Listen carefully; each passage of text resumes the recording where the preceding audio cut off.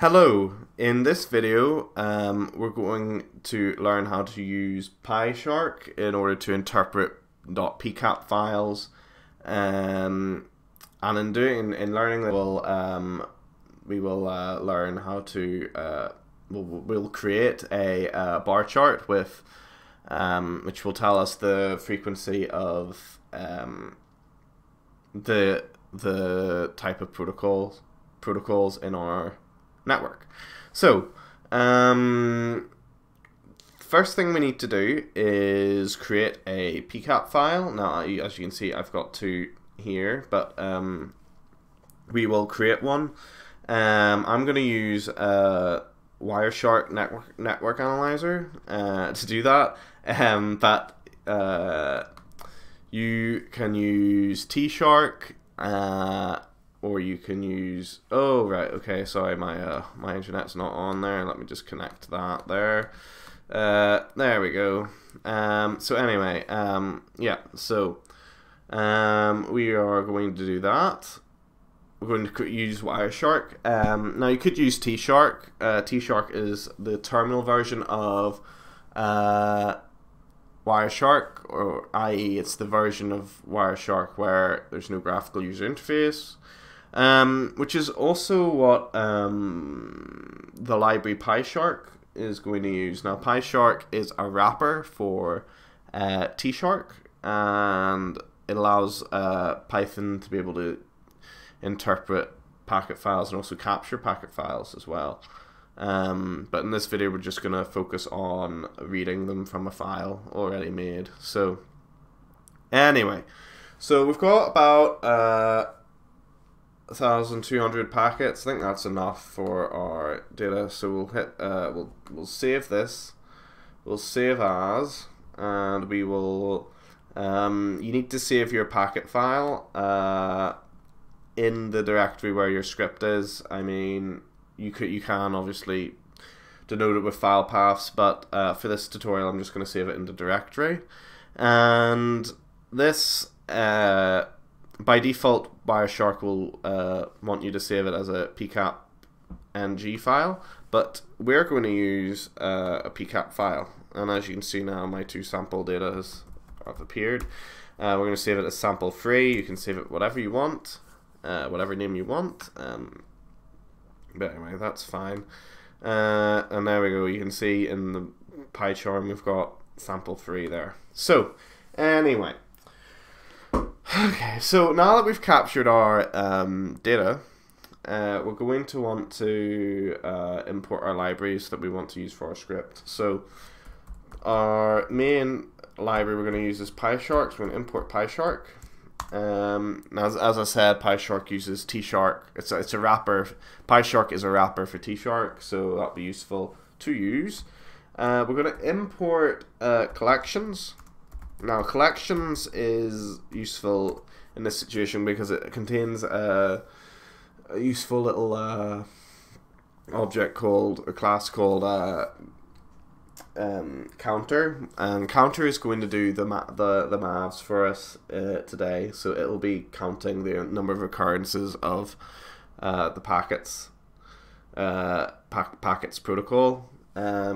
We're going to be importing matplotlib because we're going to be making a graph, and we're going to do pyplot as plt, and then we're going to import numpy as np. Now, numpy is going to be used to sort our keys, essentially, in our graph. So anyway, so now that we've got our four libraries that we're going to be using, first things first, we're going to need to read in our pcap file. So it's quite simple. All we have to do is make a variable. So I'm going to say cap, and we're going to say PyShark dot. Now, as you can see, there's a lot of things we can do here. We've got file capture, live capture, and memory capture, etc. I would for this tutorial we're going to be reading from a file, so we're going to be doing file capture. But as you saw there, you have live capture option available as well if you'd like to capture packets using your script. directly there, but we're going to be reading from a file in this tutorial, and the first thing we're going to do is put in our file name, so sample3.pcap. Now don't forget the extension name, it's required, and then we're also going to put on only summaries. Why are we putting only summaries to true? Well, PyShark gives you a lot of data back about packets, and that's pretty good. But for simplicity's sake, I'm only going to really care about the most basic data about the packet. Now, I will show you what only summaries does in a second. There, let me just continue on here. The next thing we're going to do is we're going to make a protocol list, and we're going to make an empty list there, and then we're going to say for packet in cap, we're going to say print packet. Okay, this will give you an opportunity to see what we're reading in here. So let's run it and let's see. So there we go, that was quick. There's our packet file read in, and as you can see, we've got the ID, and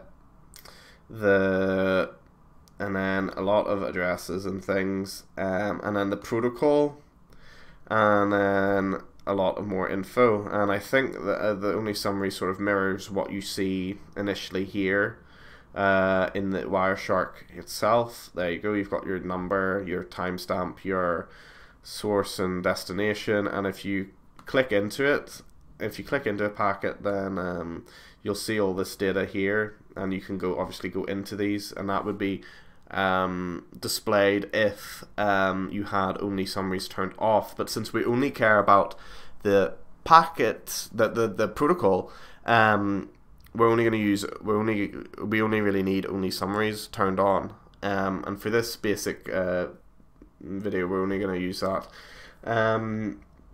Okay, and another interesting thing is if we print the type of packet, you can see that it is of type packet summary, PyShark packet summary.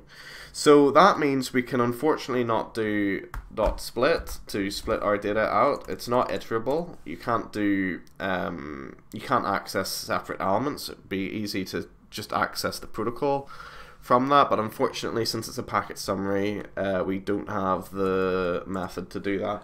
So instead, what we're going to do is define a variable. We're going to say line equals str packet, and we're going to convert that string output that you saw previously into a string variable here.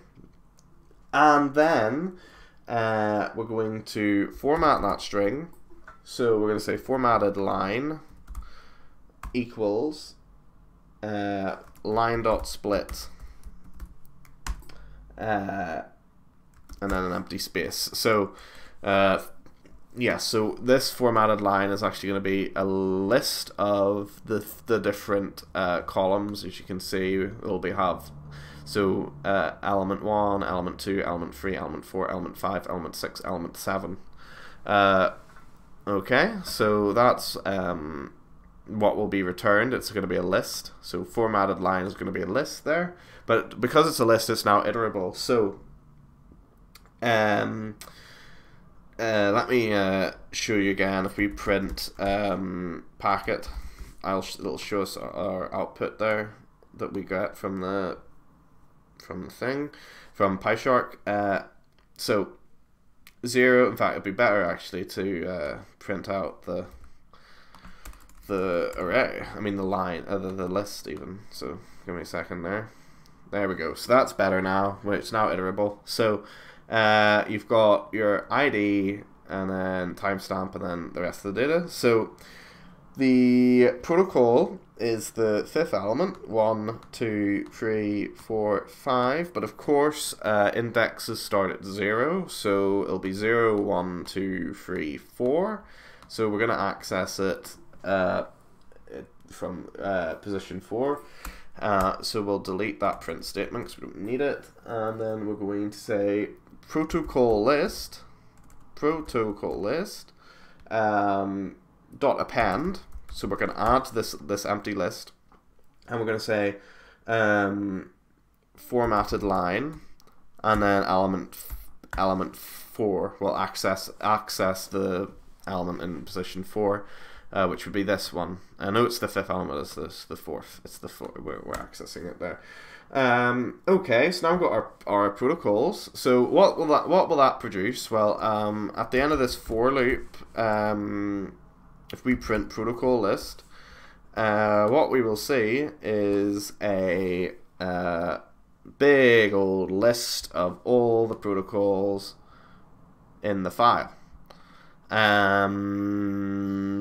which is good. That's what we wanted. So what we're going to do now is use the counter object from collections to essentially count the occurrences of each of the protocols, and then we'll use that data to plot our graph. So I'll delete this line because we don't need it, and then we will do counter equals, and then we'll do collections dot counter. Oh, counter with a capital C there. Yes, there we go. I was wondering why I didn't recommend autocomplete that. And then we'll do protocol list. There we go. Lovely. So that will essentially do all the counting for us here. So it'll see ARP, the ARP protocol. It'll see it again. So the ARP key will be at 2, but then obviously we've got all of this data here. So that's fine.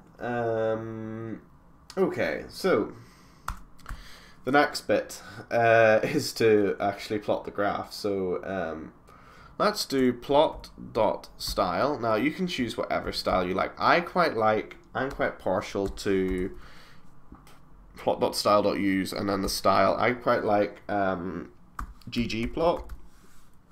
It looks quite clean. It's up to you really what style you want your graph in, or forgo styles entirely, but for me I quite like ggplot. And then what we're going to do is we're going to create the bar chart. So we're going to do y_position equals np.arrange. Okay, and then we're going to do the length of the list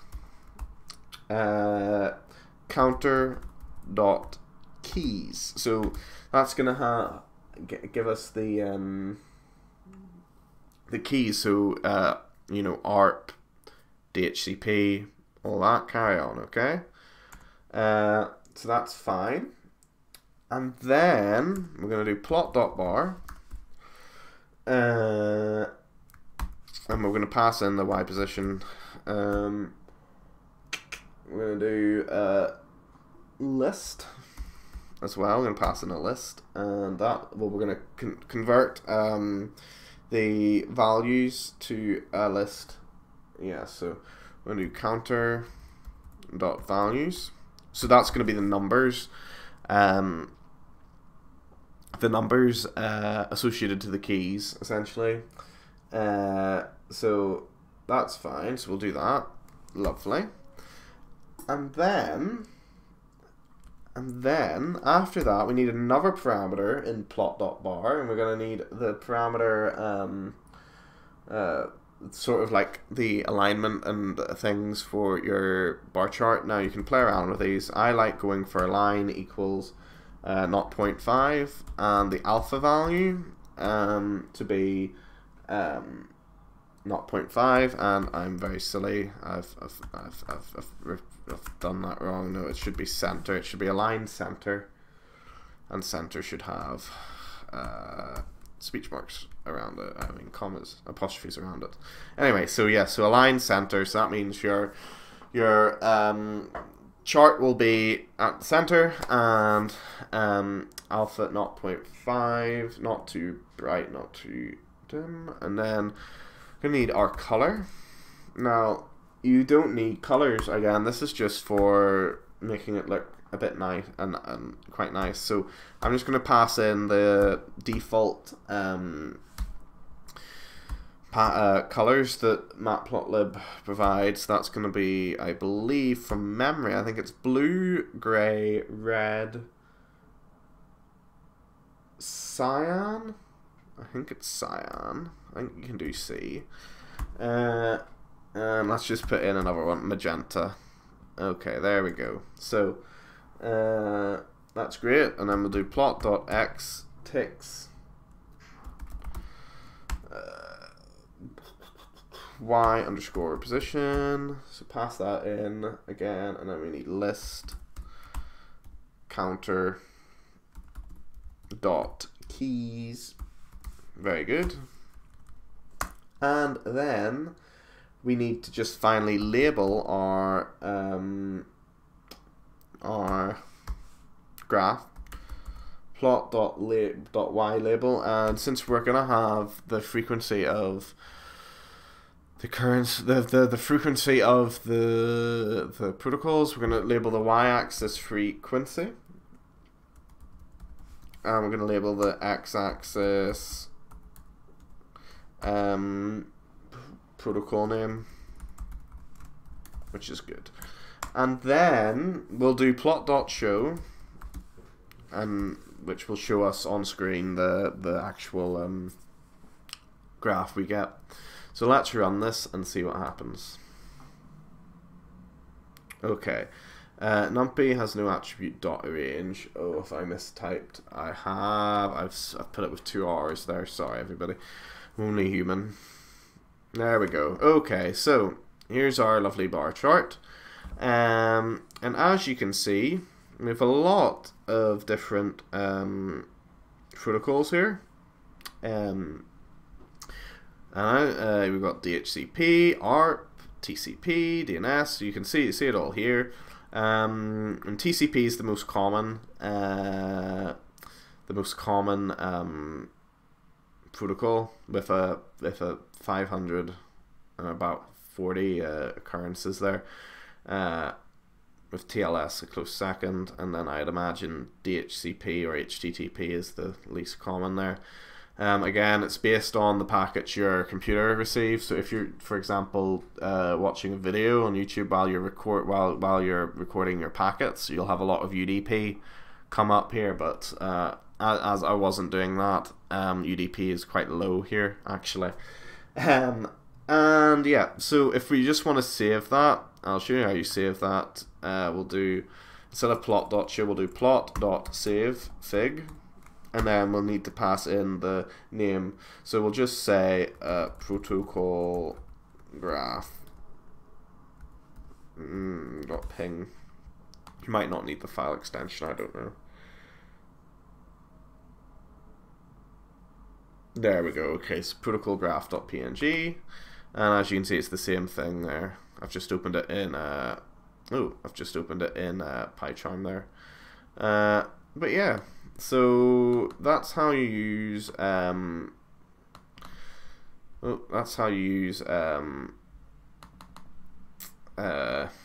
PyShark to make a protocol graph. Now, if you do want to experiment a bit more with PyShark, you can always turn off only summaries and then print packet, and that will show you a lot more information than what you've seen here. But since this was only an introduction, I've turned that on. But anyway, yeah. So hope you enjoyed, and see you later. Okay, bye.